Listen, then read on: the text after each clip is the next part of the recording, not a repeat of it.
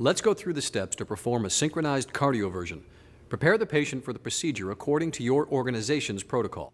The defibrillator is on and the patient is connected to an ECG cable. We are monitoring lead 2. We're using this lead because it's the lead that gives us the tallest QRS complexes. You want to choose the lead with the greatest QRS amplitude or height. It doesn't matter if it's negative or positive, just that it's tall. Now press the sync button. The triangles on the ECG are the sense markers. They should appear near the middle of each QRS complex.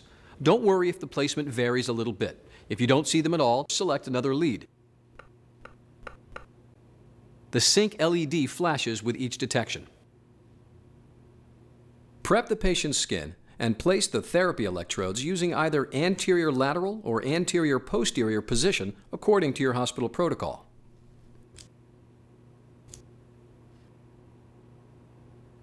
Now press Energy Select and select the energy according to your medical protocol. We'll select 100 joules. OK, now press Charge. Now it's fully charged, and here you can see the energy available. If you need to, you can cancel the charge. Before you shock, look around. Make sure everyone is clear of the patient and clear of anything in contact with the patient. Make sure concentrated sources of oxygen are well away from the patient's chest. Look back at the screen and confirm that the sense markers are still sensing appropriately. Good. Now press and hold the shock button until it shocks the patient. That slight delay before the shock was delivered was because the defibrillator discharged on the next sensed QRS. Wait until you see the screen message Energy Delivered before you release the shock button.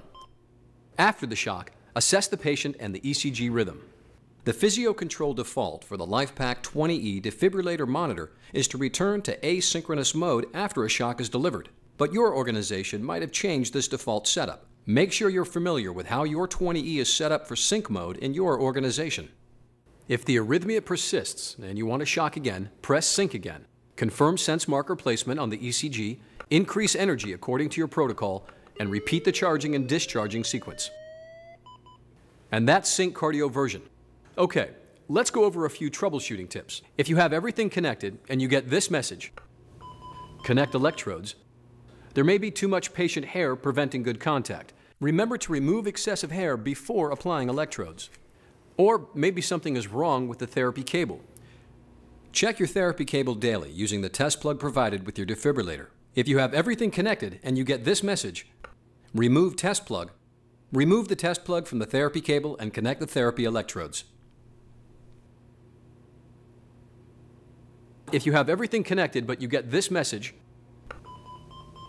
connect cable, it's likely that something is wrong with the therapy cable. So again, check your therapy cable daily. If you have a patient in ventricular fibrillation and you're attempting to defibrillate but nothing happens when you press the shock button, check to see if sync is on. If it is, turn sync off and proceed with the defibrillation. For various reasons, some patients' ECG leads are of low amplitude and difficult to sense appropriately. If this is happening, select lead 2 or the lead with the greatest QRS complex amplitude.